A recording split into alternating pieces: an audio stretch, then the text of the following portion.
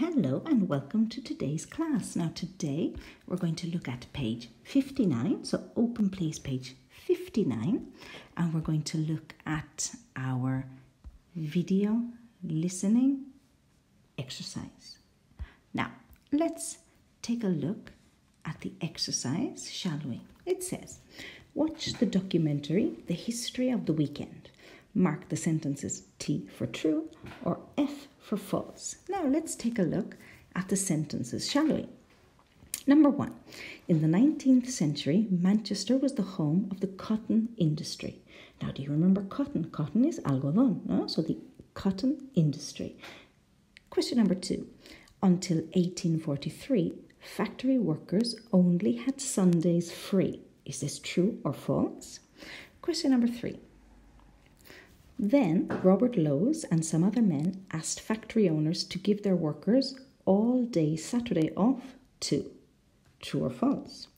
Question number 4. One reason why they wanted people to have more free time was so that they could go shopping. True or false? Number 5. The factory owners agreed to close their factories at 3 o'clock on Saturdays. True or false? Number 6. People started to relax more and play more sports. Is that true or false? Number 7. St. Mark's Football Club was started, which later became Manchester United. True or false? Number 8. By the 1950s, most people had a 2-day weekend. True or false? Number 9. In the 1990s, shops started to open on Sundays. True or false? And number 10, the last one, most British workers think a 3-day weekend wouldn't make people happier. Is that true or false? Now, let's watch the video, shall we? Here we go.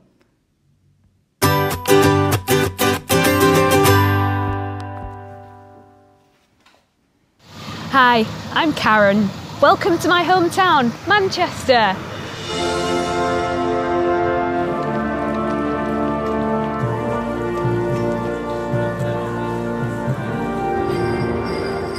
Manchester is a city in the northwest of England.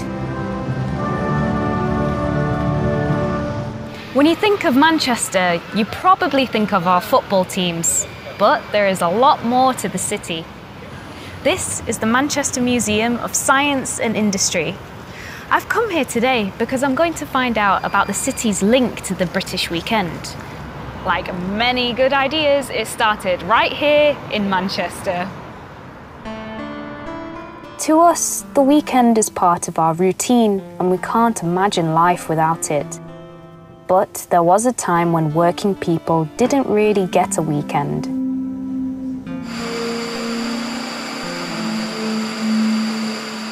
In the 19th century, thousands of people left their homes in the country to find work in the city. Manchester became the first industrial city and it was the home of the cotton industry. Until 1843, people worked for 6 days, from Monday to Saturday, and had a day of rest on Sunday when they went to church. The work, like here in a cotton mill, was hard and often dangerous. But in the 1840s, a group of men began to ask local factory owners to give people an extra half day off on Saturday afternoon. One of these men, Robert Lowes, was the great-great-grandfather of the British actor Sir Ian McKellen. Lowes and his colleagues had 3 reasons for this change. The first reason was commercial. When people worked from Monday to Saturday, they had no time to spend their money because shops were shut on Sunday. The second reason was religious. People were tired from the working week, so they didn't always go to church on Sundays. The last reason was economic. When people had more time off, they could rest more, be healthier, and work harder during the week. In 1843, Lowes and his colleagues persuaded many of Manchester's factory owners to close their factories at 2 o'clock on Saturday. By the 1870s, all workers had the same 1.5-day weekend. The extra half day made a big difference to people and to society. With more free time, people could relax, shop, and watch and play sports. In fact, Manchester's love of football began at this time. In 1878, Newton Heath Football Club began, and 2 years later, St Mark's Football Club was formed. Newton Heath became Manchester United, and St Mark's became Manchester City. The British weekend has continued to change, and by the 1960s, we had a 2-day weekend.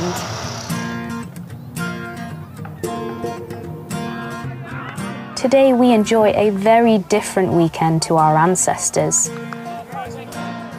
We now watch and play sports.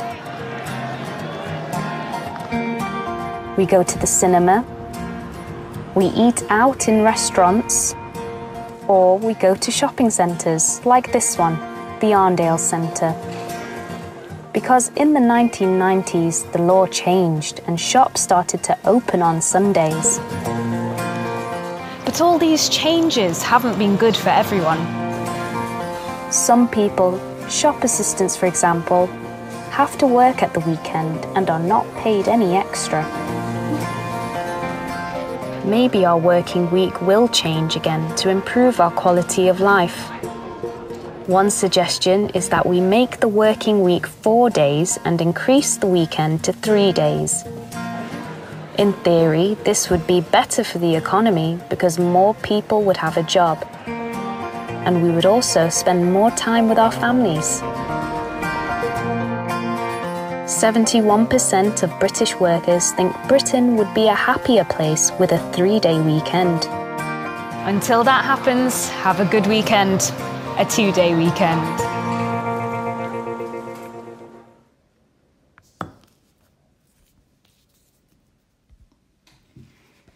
So that's a little bit tricky. So play the video again if necessary. Okay, play it as many times as necessary, but right now we're going to correct. Now, let's look at the questions. Now, question number 1.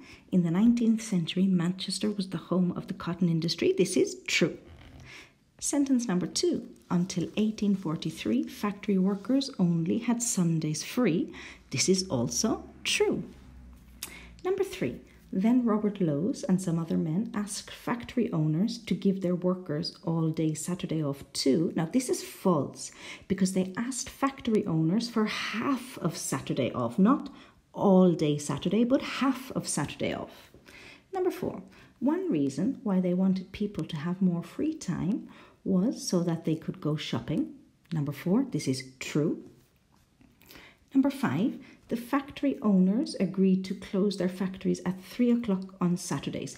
This is false. They closed their factories at 2 o'clock, not 3 o'clock on Saturdays. Now, what about number 6? People started to relax more and play more sports. This is true. Number 7, St Mark's Football Club was started, which later became Manchester United. Oh, this is false. St Mark's Football Club became Manchester City. Tricky one. Number 8, by the 1950s, most people had a 2-day weekend. Number 8, this is false because it was by the 1960s. Most people had a 2-day weekend, not the 1950s, but the 1960s.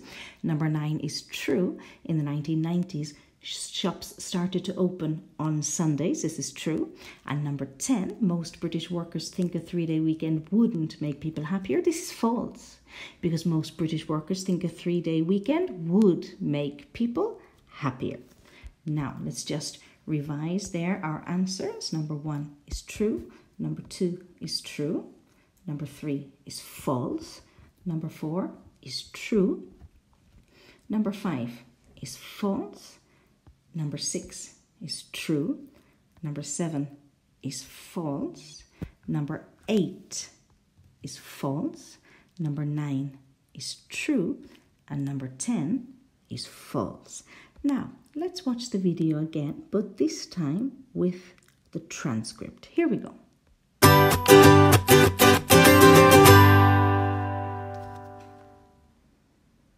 Hi, I'm Karen. Welcome to my hometown, Manchester.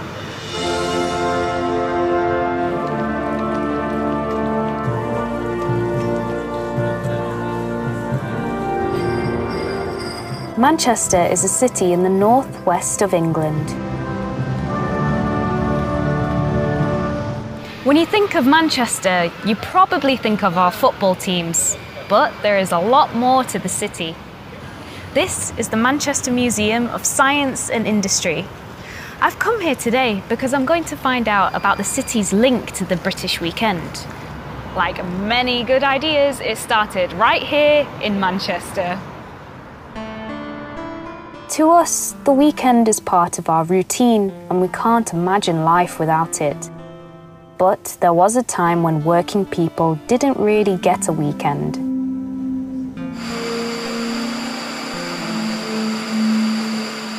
In the 19th century, thousands of people left their homes in the country to find work in the city.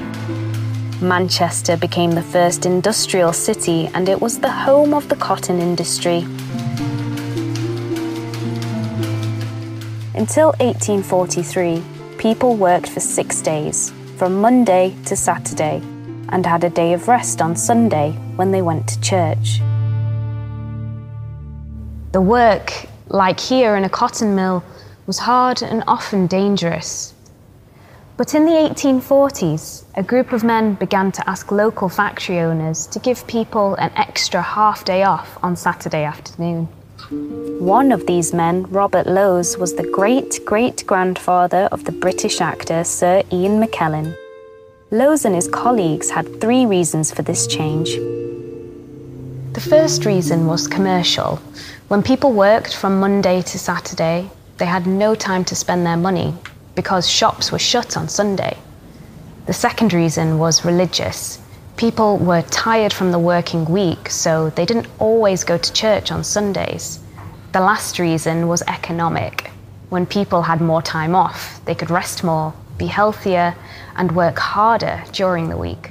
In 1843, Lowes and his colleagues persuaded many of Manchester's factory owners to close their factories at 2 o'clock on Saturday. By the 1870s, all workers had the same 1.5-day weekend. The extra half day made a big difference to people and to society. With more free time, people could relax, shop, and watch and play sports.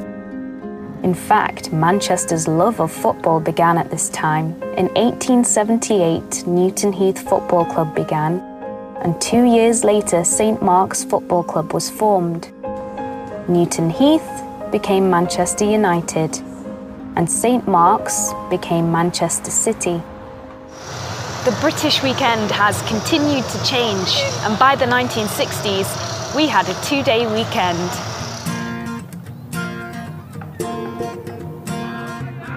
Today, we enjoy a very different weekend to our ancestors. We now watch and play sports. We go to the cinema. We eat out in restaurants. Or we go to shopping centres like this one, the Arndale Centre. Because in the 1990s, the law changed and shops started to open on Sundays. But all these changes haven't been good for everyone. Some people, shop assistants for example, have to work at the weekend and are not paid any extra. Maybe our working week will change again to improve our quality of life. One suggestion is that we make the working week 4 days and increase the weekend to 3 days. In theory, this would be better for the economy because more people would have a job. And we would also spend more time with our families. 71% of British workers think Britain would be a happier place with a 3-day weekend. Until that happens, have a good weekend, a 2-day weekend.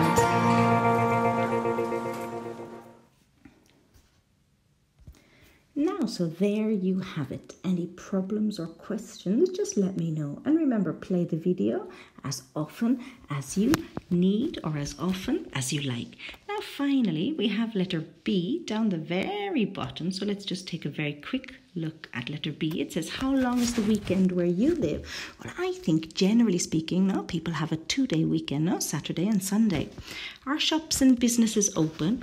I think most shops are open on Saturday, maybe not Sunday, and businesses, I'm not sure about businesses, perhaps not on Saturday or Sunday, no? Mostly shops on Saturday. Do you think this is a good thing? Well, I think it makes people who work from Monday to Friday, it makes their life easier because they can go shopping, but maybe for people who work in shops, it's not the best idea. And what do you think of the idea of a 4-day week? Well, I think it would be absolutely fantastic. What about you? Let me know what you think. So that's it for today. Thank you for watching.